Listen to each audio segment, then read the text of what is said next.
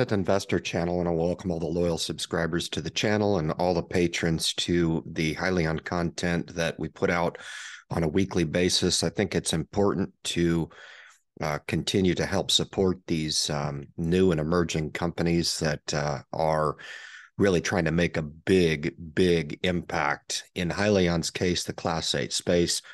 They provide electrified powertrain solutions to the Class 8 market. They have relationships established with many of the larger OEMs. They are OEM agnostic, looking to come public here through their relationship with PACCAR. If you are new to the Hyliion introduction, you are not alone. There is a very specific reason as to why I put this content out as frequently as I do. I think that there is an awareness problem with this company. I think the people who have probably known about it have maybe even known about it, watched it go up very quickly and then fall from grace, either as an observer or an investor, and have moved on from the name, and or there are people who need to understand what the company is looking to do, what type of market they're looking to penetrate, and what technology they bring to bear. Very interesting. I've been following the story now for about 3 years. For those of you who do not know me, my name is Ryan. I'm a value investor in the stock market in multiple capacities. I come out with videos on the Independent Investor channel to provide really awareness to those different avenues or swim lanes that can apply to the masses. Now, the way that I invest in the market will not apply to you, okay? I do provide those ideas that can help all investors seek out and receive some exposure to the stock market in the capacity that they deem necessary in their own specific application.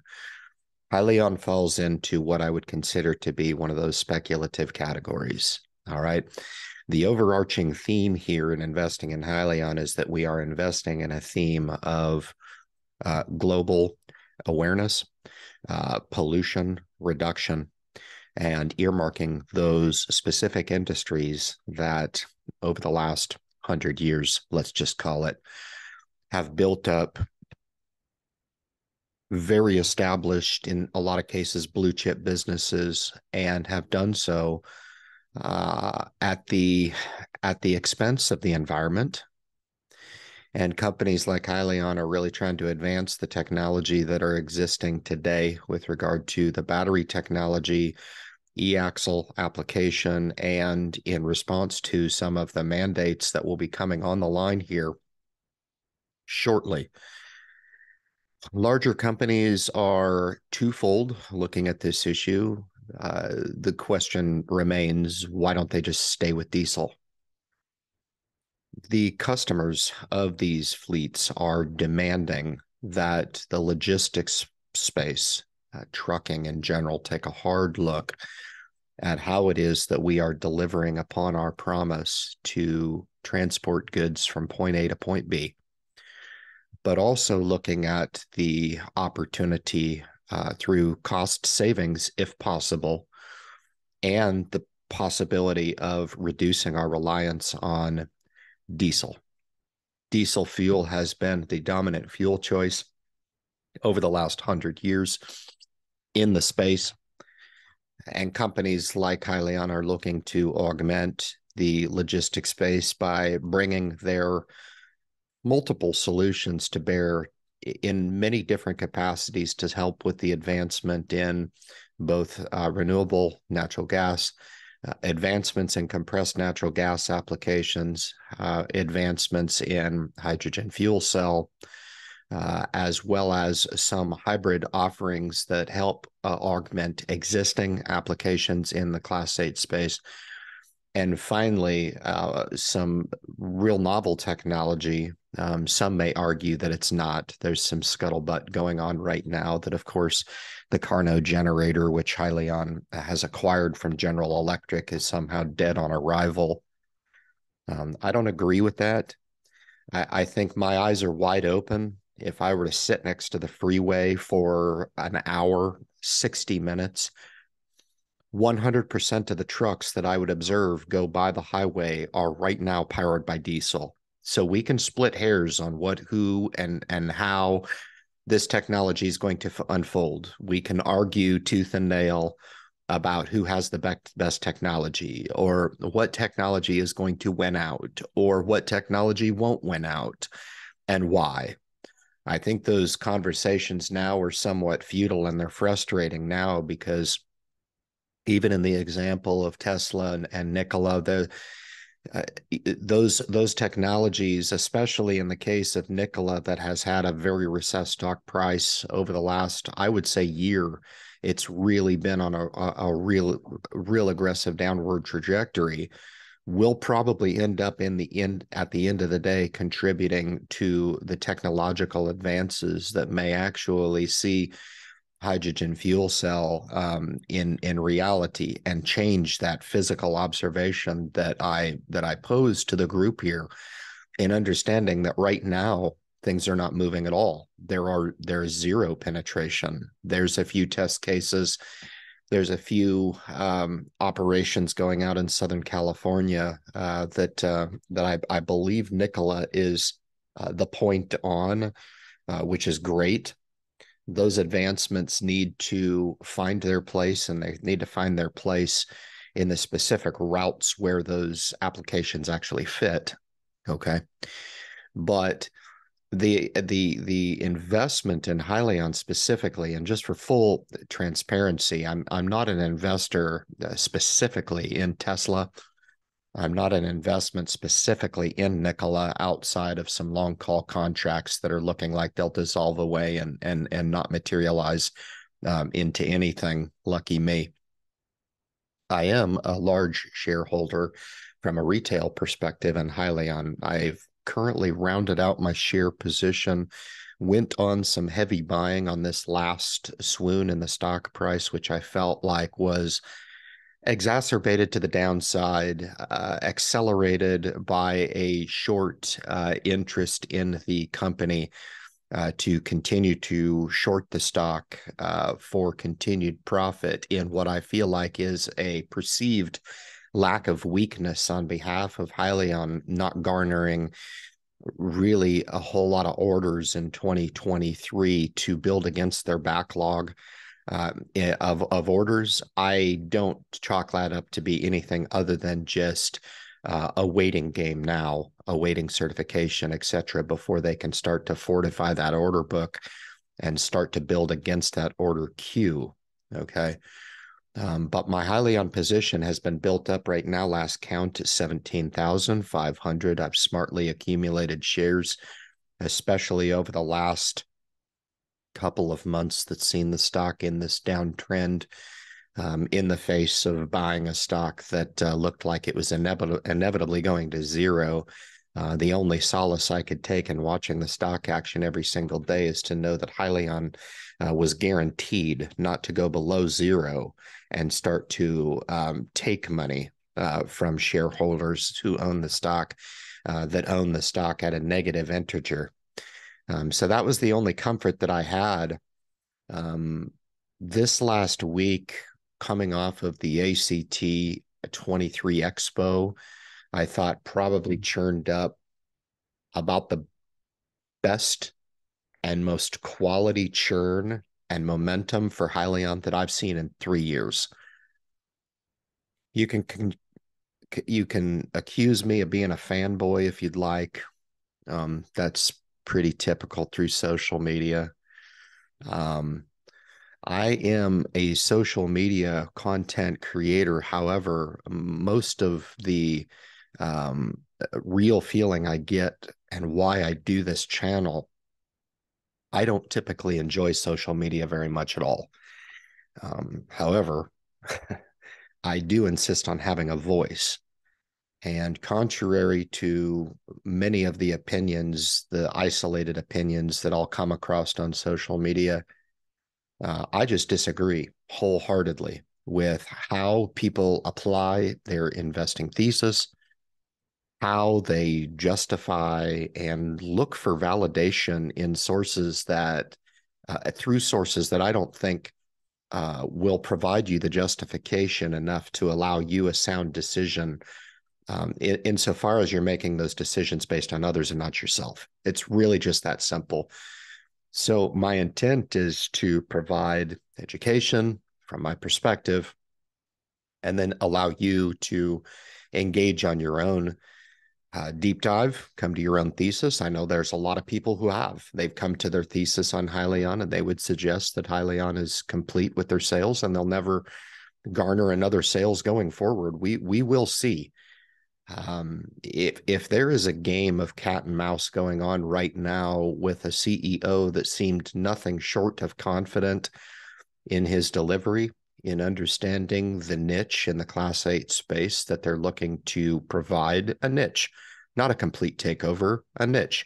They are looking to provide powertrains to the grander Class 8 solution. Now, with the digression in the stock price and the reduction in the cap of the company, the market cap of Hyliion, are they or could they be a takeover target? Yeah, I absolutely believe they could. Are those discussions happening now? We don't know. Am I being presumptuous that perhaps maybe a takeover opportunity is out there? Yes. Yes, I do. Because the impression that I get from Hyliion is that they want to advance this technology themselves with their existing relationships. And as a share owner, I would like to see that happen, because it's going to be more lucrative for me to have had myself and this community that we have built up over the last couple of years that have been privy to, have invested in, and have believed in the story, to see it come to some level of niche penetration in the Class 8 space. And for most of the bulls in the company, we understand that we don't need to have a 10% penetration in the just over $1 trillion Class 8 market. The amount of trucks that are being purchased every single year provide plenty of room for most of these technologies, if in fact they can bring a technology that can be brought to bear that is not a laughingstock, that can actually provide some real tangible benefits to the fleets.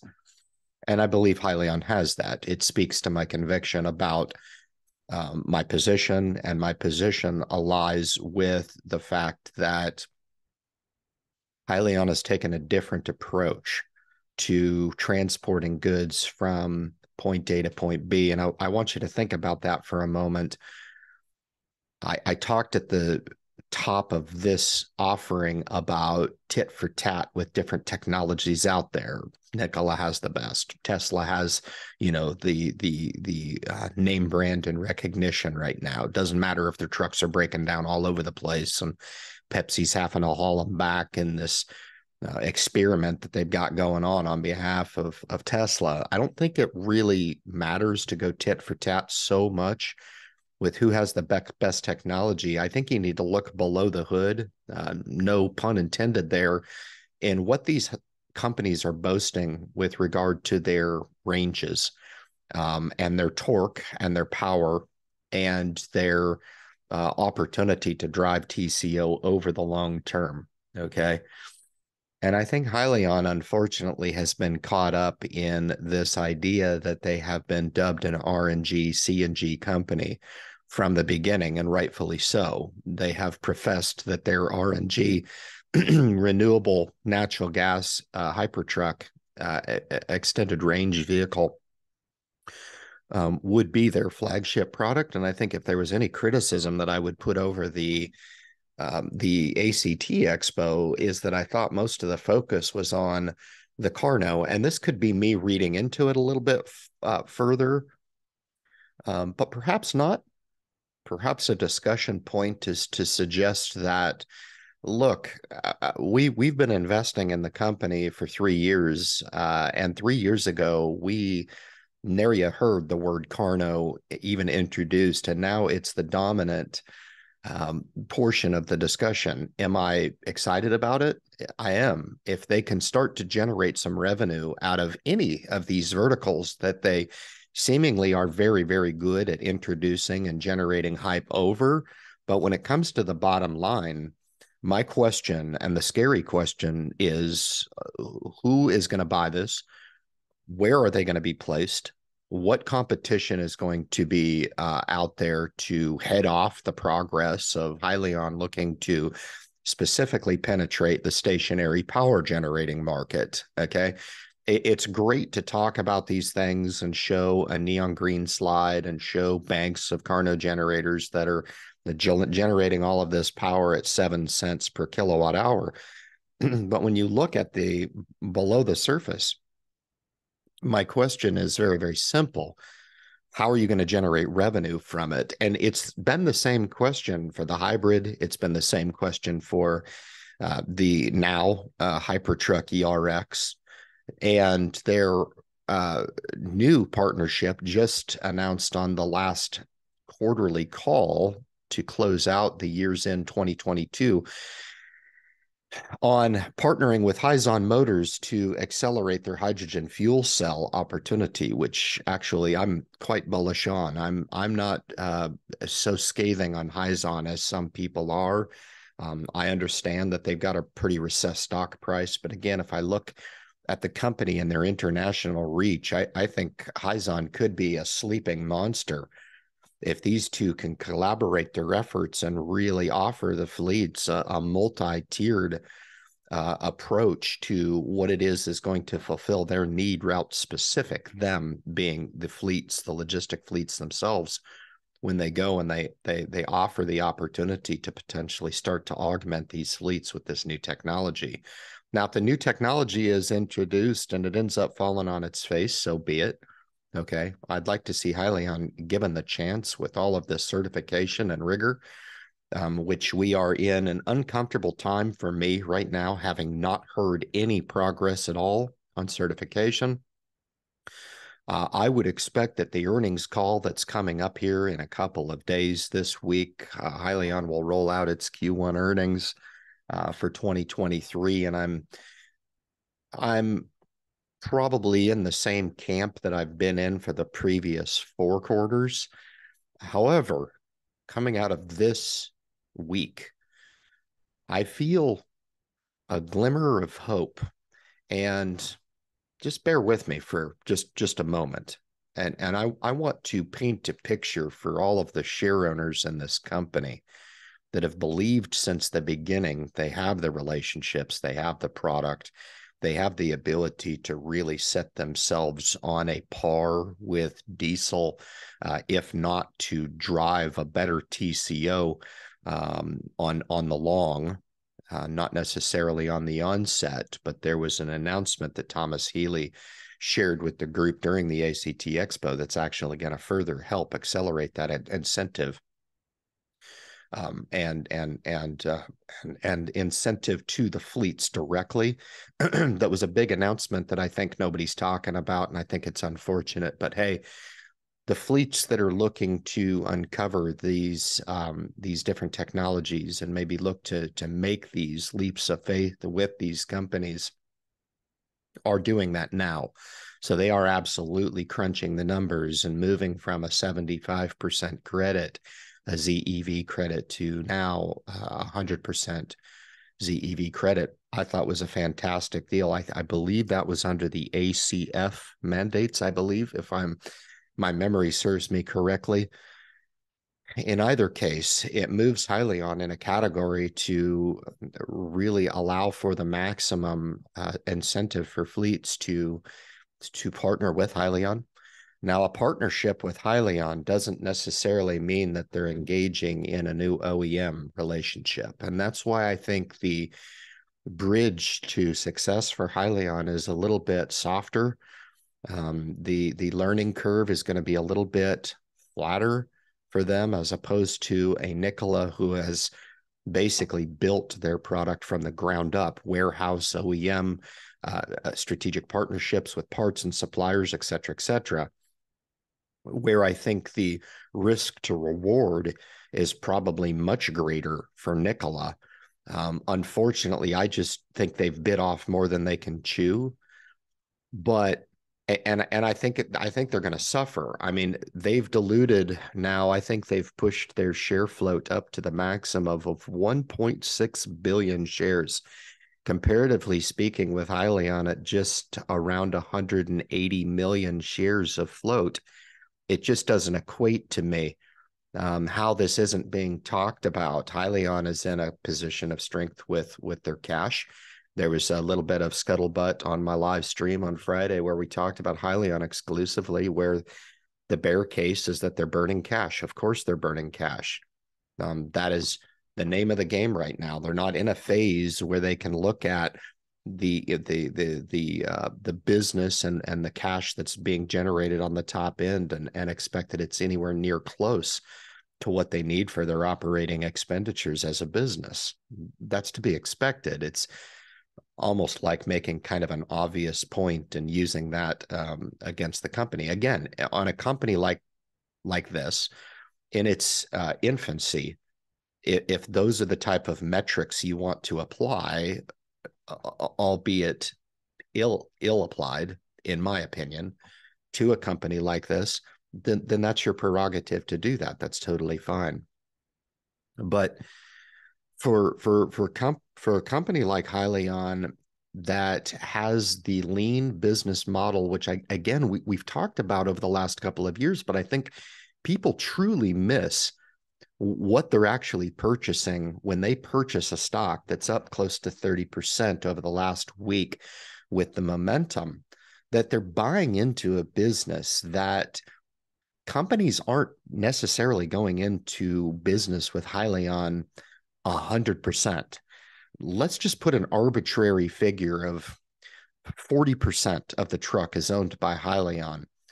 The rest of the sourced material, and 40% might be a little bit high, to be honest with you. Let's just drop it down to a quarter of the truck with regard to its technology. The engine is not Hyliion's, the powertrain, the e-axle is not Hyliion's. That is Cummins, and Cummins is assisting with the source of supply that PACCAR has, both Peterbilt and Kenworth. Excuse me, not Ken. Is it Kenworth or Freightliner? I believe it's Freightliner.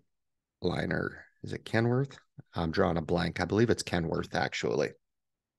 But to be able to source their supply from PACCAR, companies and their transition to a greener opportunity, and one that applies under and meets the conditions of the ACT, the gap that's needed to be bridged by partnering with a company like Hyliion is really not that big. They're buying basically a conventional truck that has been reimagined in all the right places and not reimagined in the rest of the places. I speak specifically about the aesthetics of the truck. The driver experience is actually improved. The hoteling has actually improved. The onboard diagnostics package, that's something that does not get talked about at all, and certainly as part of my bullish thesis when I purchase shares in the company, that I'm buying into that cloud computing and analytical opportunity that Hyliion has from a subscription base in the service that they can provide to their fleets in monitoring the performance and allowing some predictive maintenance and analytics. I just think that's enormous. I think that's where kind of the AI perspective is going. I think if you're going to make a few $100,000 investment into a tractor, why not put those additional monitorings on that to make sure that you get the maximum life? It just makes sense to me from a business perspective. I'm not a logistics guy and I'm not a trucking guy, but it just makes sense to me that a company like Hyliion would be dubbed a company that actually knows more about the trucks than the companies themselves. And that's a pretty bold statement, but I think there's a marketing opportunity there. And I think there's a real business opportunity for Hyliion to exploit with regard to their subscription-based business. I think it's going to be fun to see them step that up. I think it's going to be fun to help them to watch them fortify that piece of the truck that they do own, and then go ahead and just segue the rest of that business to the OEMs who have been doing this for a long, long time. So the stars are aligning. They're aligning slow. I think they're aligning slower than I would expect them to align. But what does that mean? That really doesn't mean anything with regard to how fast Hyliion is actually moving in response to what the industry can accept at this current juncture. So when I share those conjectures with you, I want you to try to separate my own personal opinion. Look, I'd like to see Hyliion be selling 1,000 units a month. Okay, is that realistic tomorrow? Is it realistic next week? Is it realistic next month or next year? Well, as the company evolves, it should become more realistic, but expecting that now, based on the performance over the last couple of years and the trajectory and the speed at which they've been able to move on this project, it's highly unlikely to expect that Hyliion is going to advance their technology faster or slower than what is expected. The pace at which Hyliion is going to roll out this technology is going to be measured. It's going to be smart. We are awaiting the results of the certification to come back, and we'll just have to be patiently surprised as those developments are rolled out. All right. So the big theme of the Expo wrap-up that I want to offer for you guys, obviously Carno technology, and a big shout out to Josh Mook, who's the lead engineer on the Carno technology. He was very, very helpful, very ecstatic about being the lead on the project and also being a Hyliion employee. Josh is part of the Discord group, which is actually surprising and actually somewhat satisfying to know that they are in there and they're taking a vested interest in what the conversations would garner amongst mostly retail communities where the Discord group is frequenting. So if you're not part of that, go ahead and join that.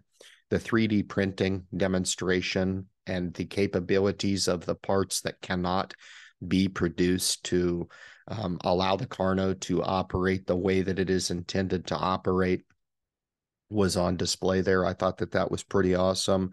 The Carno ERX for me was one of the three big game changers this year. The announcement, I was not expecting that. It was a very sharp truck. If this thing actually works the way that they expect it to work, I'm like, hey, I'm a show me guy. I'm not going to buy into hype at all here, but whether or not they're taking this concept too far without really understanding if there's even a demand in the marketplace for this, I've got some real skepticisms. I'm more interested in the stationary. That seems more achievable now in aligning with where the current is taking this opportunity with BEV. It seems like the politicians have already dubbed BEV as being the king, and they don't even understand that they don't have the power to be able to supplement these. I think it's a politically wonderful idea for politicians to continue to get reelected, to talk about their undying love for BEV when there's a lot of skeptics out there that are questioning a lot of different things, not only safety, but the reality that we just don't have the ability to charge these trucks. So I think the stationary market for Hyliion is attractive. I just, again, go back to this idea of if we build the Carno, are we not rendering the RNG ERX obsolete, which some of the internal sabotage that I've already seen with Hyliion makes me suggest that they're just engaging in this full force in this science project on a massive scale and hoping that the science project lands on a market that's going to accept it and is going to find a place for it. And my friends, it's like drilling for gold, okay? It's like prospecting for gold without drilling for gold, okay? And it makes me nervous a little bit to have this cash burn working so heavily against not only the support of the company, and the op and capex that Hyliion holds, but also these indefinite ends and strings of projects that, look, they just need to identify one. I jokingly said about 6 months ago, why don't you sell hats and t-shirts to people and start to generate some income? Because if they're going to continually pursue these verticals and not see them to an end, if Hyliion is so naive to think that they're just going to be able to inevitably spend to the moon without asking the scary questions of whether or not there's even a market for the Carnot generator, I mean, really, what incentive do the fleets have? What are the bottom line metrics that are going to be driven by the Carnot, as opposed to the diesel that's being driven right now? We know that's going on. And what incentive are they going to have to go Carnot as opposed to hydrogen fuel cell? What incentive are they going to have to opt for the Carnot, the hydrogen fuel cell, and or what incentive would there be there to go ahead and opt for RNG? And I think it's, in my mind, I have a very, very detailed answer to my own rhetorical question, but these are the types of deliberations that I go through in understanding that Hyliion is looking to come with verticals that can satisfy multiple routes in this country and abroad, right? I think the idea of sitting across the table from industry, at least this is my interpretation of what they've got the opportunity to do, again, with the caveat to understand that if industry is receptive to the idea that they could sit down and say, hydrogen fuel cell is not going to work for this route, diesel's not going to work for this route, the EX is not going to work for this route, but hey, the RNG ERX works perfectly fine for this route. Or vice versa. Hey, we've got a little bit of exploratory on this route here. It's a very established route. It's one that we feel comfortable with putting the rigor of new technology over. Maybe the Carnot generator or the Carnot ERX is better for that application, and we can start to garner the renderings from those learnings off of that route for that specific application.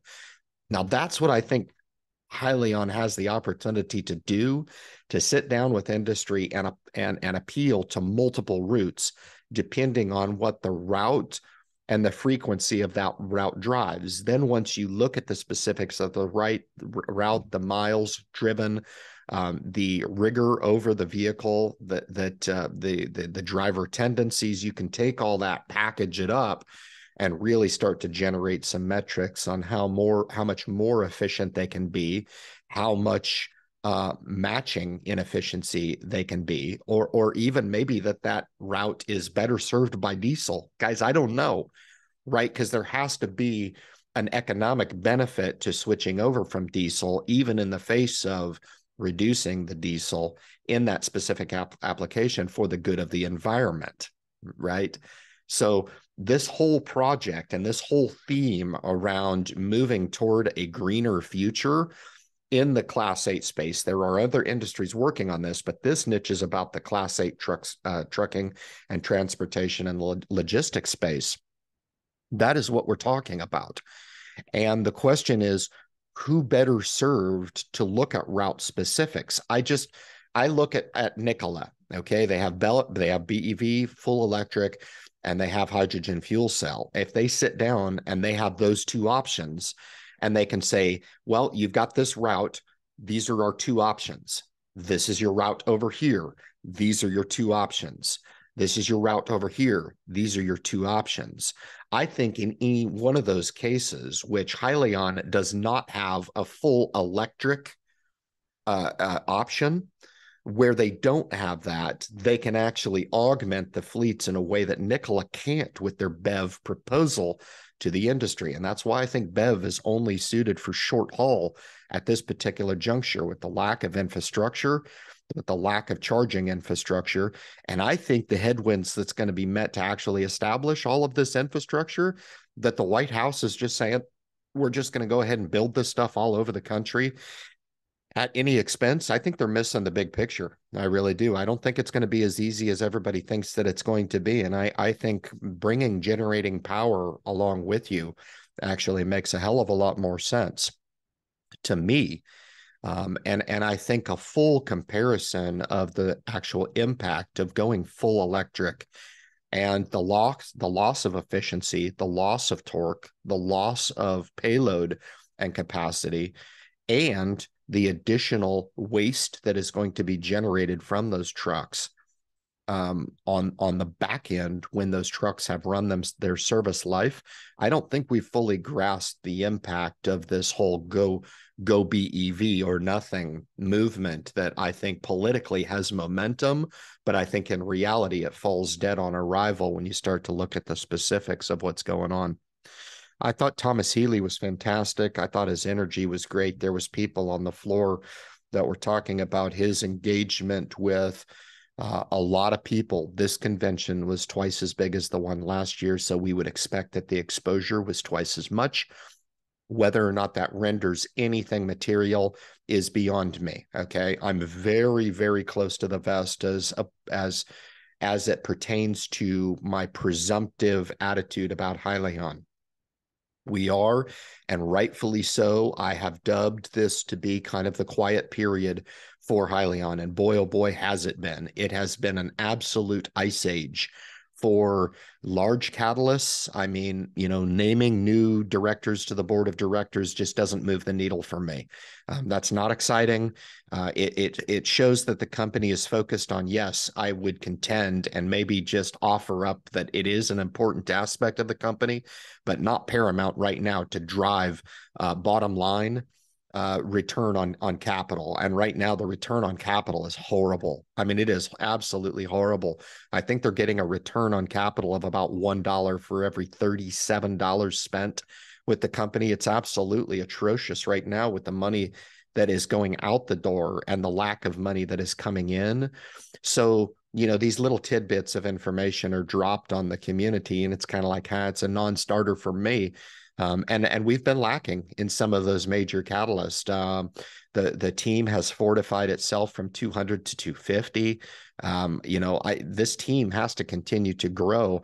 But as the team continues to grow and the operating expenditures continues to grow, we're going to have to at some point ask the scary questions on who is the target audience and who amongst the target audience is actually going to buy product. At the end of the day, that is what we're after. We can talk all day. We can get excited. We can do live streams.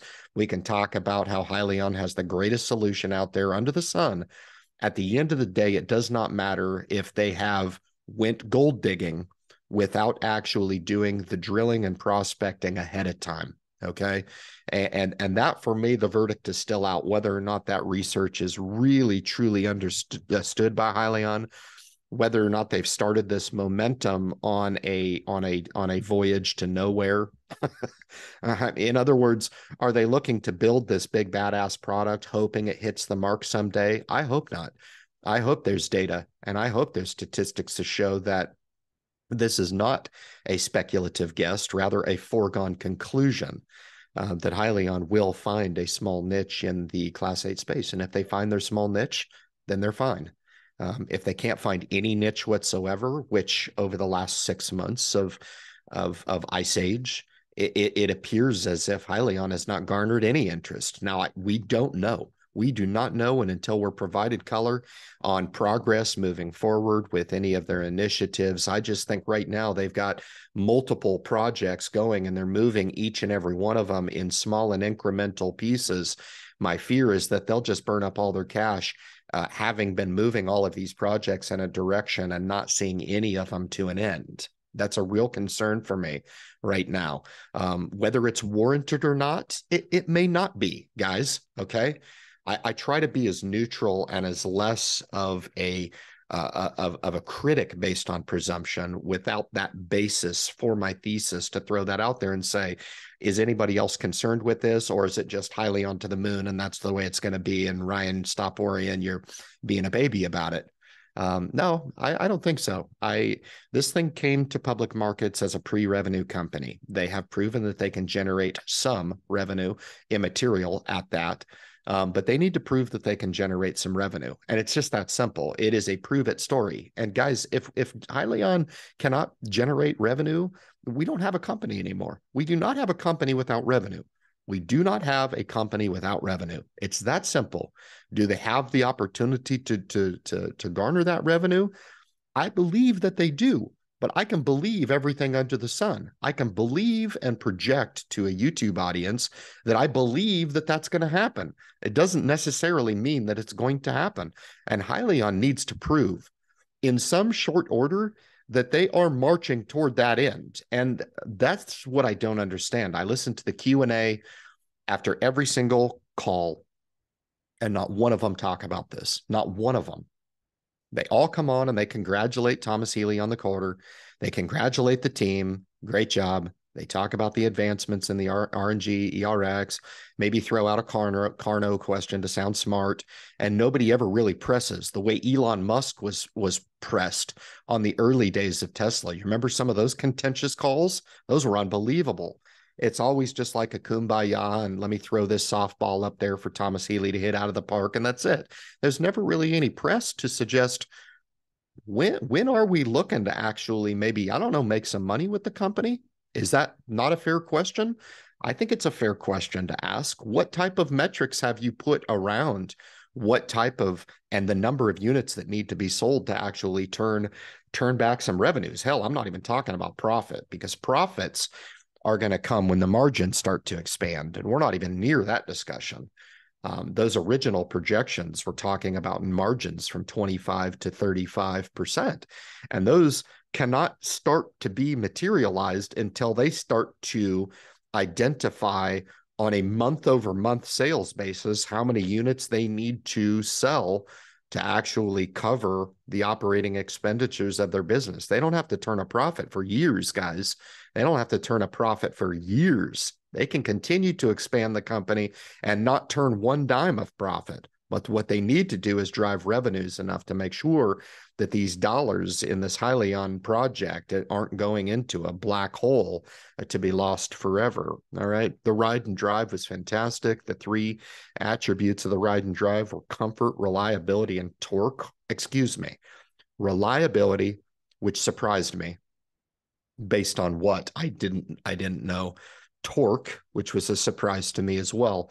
Regenerative braking, and there was a few others that were mentioned here on the driver's impression during the ride and drive. Comfort was mentioned. I think that's something that's kind of overshadowed with regard to the driver comforts and in driving a vehicle that's silent, that only has a generator that kicks on to charge the batteries. It's worth mentioning here that the Hyliion product was the only sleeper cab at the entire Expo. That's a bold statement. There was one additional that was a autonomous driving vehicle, and it was actually right next door, I believe, through Peterbilt. That was the autonomous offering. There was some discussion about the sales team being ready to ramp up sales and being strategically placed all over the country. So that's of interest to me. And then finally, the 100% credit that was announced, an increase over the 75% ACF mandate credit that Hyliion was originally eligible for at 75%, has now been increased to 100. I think that's huge. I think any bump in the right direction, and I just want to close down the weekly live stream by saying this. If we cumulatively, and I posed this to the Shark Tank on the Friday live stream when we were talking about Hyliion, are you satisfied with the progress of this company thus far? And I think if we look at these small advancements and their relationship with ACT and their relationships with their many industry partners, it's hard for me to imagine the nuclear option with Hyliion, and that is that they cease to exist. All relationships sever, all the Hypertrucks go into self-destruct mode, and they all blow up, and they all cease to exist. All of this progress toward the data that is being pulled off of these trucks, which is part of what you're investing in, is the gathering of that data. Every single quarter that goes by, each of these verticals do kind of start to materialize in their value Okay. In other words, the value of Hyliion now is significantly greater than it was last year and 2 years and 3 years, respectively, if we look back on the progress of the company. The irony in that is that the stock price has moved in the opposite direction in the face of my assessment of Hyliion is that their value and their progress has materially increased, and it has increased exponentially along all of these positive fronts that they have. And there are many. The Carno announcement, the Hypertruck Innovation Council, the order book that has been garnered thus far, the applicability to these incentives that I talk about, the mandates that are being placed on both the OEMs and the fleets, which it isn't talked about in any of the bullish or bearish thesis on Hyliion. Most of the time, I think it's just a convenient scathe or a convenient angle to play when explaining why Hyliion won't make it. And those always stick out to me as being somewhat suspect, in that what is the point to that? Is there an underlying and objective? And here in 2023, my friends, retail investors have to understand that the game is always being played below the surface, no matter what. All right. You can circumvent a lot of those games if you can answer a very, very simple question for yourself. Do you want to own the stock or not? Because that in its purest form, no matter if you're a retail investor or an institutional investor, is the same. The stock that you're purchasing, one out of those 180 million in the share float now, those company shares are yours, just like the institution's shares are theirs, okay? Whatever games are being played, whatever short selling is going on, whatever manipulation in the stock, whatever backdoor deals are going on in the stock, are all dissolved away in its purest form when you make a stance to say, look, I've got my thesis to the pro and I've got my thesis to the cons over here. And based on my objective research of this opportunity, I want to take a stake in this said opportunity.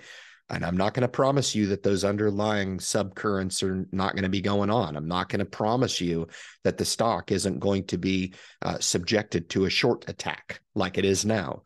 I'm not going to promise you that the company is going to have delays. I'm not going to promise you that the company is not going to disappoint on this next earnings call. Okay, I'm not going to promise that. But what I will promise you is this. If you own the shares for the long term, you can set yourself in an elite category of long-term investors, not traders, that own this company for all the right reasons, and let all of those reasons that are a lot less important to the bottom line conviction that you have on Hyliion, those will all dissolve away, and you'll be very, very crystal clear, steadfast, and calm in your application in owning this company for the long term. Guys, I appreciate you tuning in. Thank you very much to the shout out, the group for Friday on the live stream, Excalibur, Andrea, Silent Alert, Kevin joined us as well. Robert was on from Investing and Entrepreneurship. Really appreciate that group. It was a lot of fun. It was suggested that we make that more of a frequent thing. And I'm rolling around with the idea of making sure that I can make that time commitment. We'll probably do it on like a Saturday early in the day, so the European audience can actually tune in at a normal time. I know Andreas was up at like 4 a.m. Over in Europe, so we want to try to accommodate those different time frames. But want to thank the grander Hyliion community to continue to support this niche message on the channel. It's a lot of fun for me. We'll continue to do that, and we'll continue to share the story and pay it forward for anybody out there that's interested in this niche space as it pertains to this name. Guys, thank you so much for tuning in, and subscribe to the channel. Hit the notification bell, leave your comments at the bottom of the video. And as always, good luck in your investment future.